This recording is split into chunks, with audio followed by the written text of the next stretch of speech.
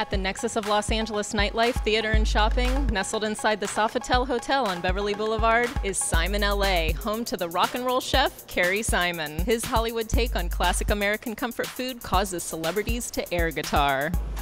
Sara from Average Betty here, and I am with Chef Kerry Simon at Simon LA. Chef, thanks for being with me today. My pleasure. It's nice to be here. What is the first thing you're going to be making for us? We're going to do a tuna dynamite with a chili aioli. Yum. Well, let's get cooking. All right. We have these boxes, say Simon LA on them. We got these from Nobu. He gave them to me as a gift for opening the restaurant. Wow. Yeah. That's pretty cool, right? What do you call this little apparatus? It is a sake box, but we ended up making tuna dynamite with it. Can you make a sake bomb in a sake box? You probably could. So I'm going to jump in here. We just take the rice, put it in the bottom here.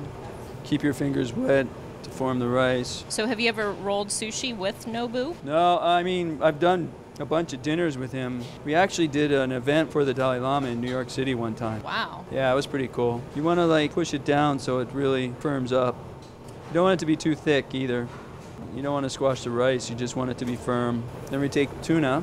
Rolling Stone magazine coined you the rock and roll chef because you installed smoke machines and laser beams in your kitchen. Is that true? There's no truth to that rumor. So you want to squeeze that in. Wow, that's some fresh looking tuna. Yeah, the important part about it is getting sushi grade tuna, and you can go to any of your stores or fish market and ask them for sushi grade tuna. They let them know you're going to eat it partly raw. There we go. A little more rice.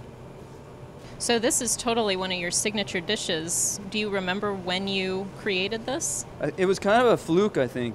A fluke? It was kind of one of those things that we just were fooling around with and ran it as a special, and the reaction was big, and so we kept it on. What makes your version of Hollywood comfort food more comforting than regular comfort food?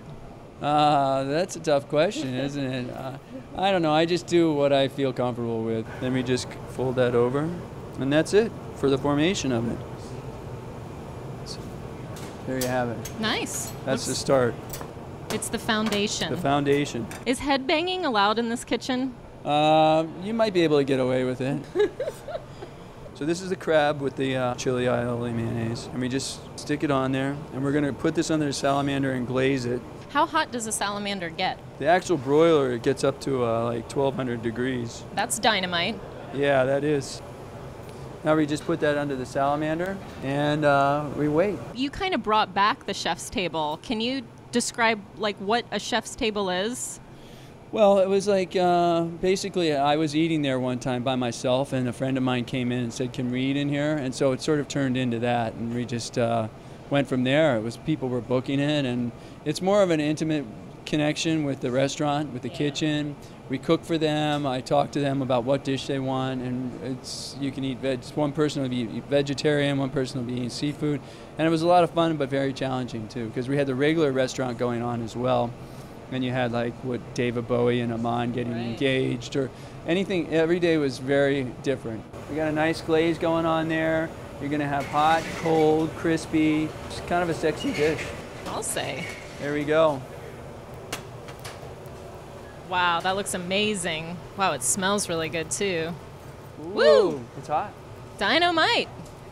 Is there a salt shaker on the chef's table? No, but they can have what. I'm kind of a chef where you can have whatever you want. And we have this soy caramel sauce. Soy caramel sauce? Yeah. Wow. Sweet soy, actually. It's an important part of it, actually. And then we take the sesame seeds, and there you have it. I can't wait to take a bite of that, I'll tell you. You want to try it oh, now yeah. or what? Yeah? Definitely. Wow, look at that. Yeah, go for it. So you see the rawness of the tuna in there? Yes, yes. We're all watching. Mmm. Wow. That's the first little bite of Kerry Simon I ever had. Oh. And it's certainly my favorite. Next time you're in Los Angeles, stay at the Sofitel and dine at Simon LA. Thank you, Kerry Simon. You're very welcome. Oh. Hold on, I'm sorry, we were not paying attention.